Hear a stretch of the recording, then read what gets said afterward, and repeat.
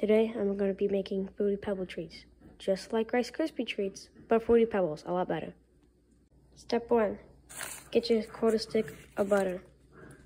You're going to put it in a pot, and we'll put it on like 3, and let it melt. Butter's melted. I have half bag of marshmallows because I ate a lot of them. Now I'm going to put them all in here, and this is step 2.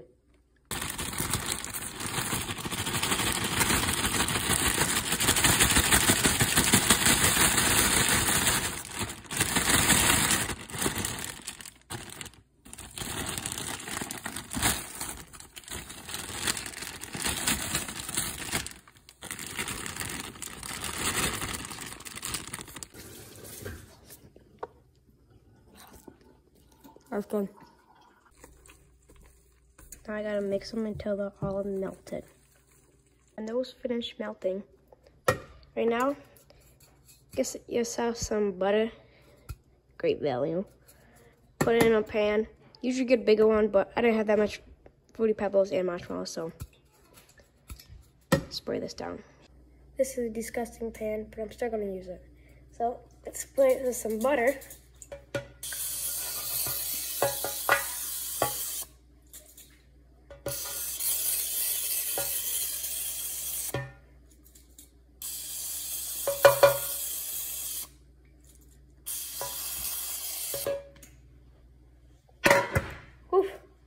I need to get some more butter.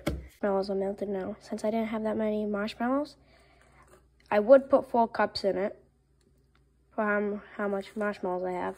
But I don't have a cup thing, so I'm just going to put about this much in it.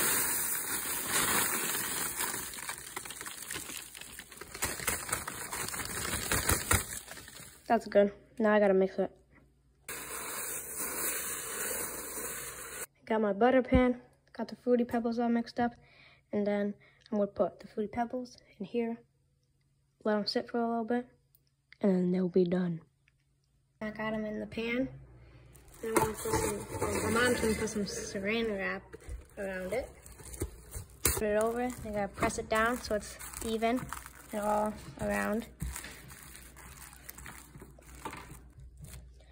So, I just got that finished. I'm going to let it sit for a little bit. And then the taste test.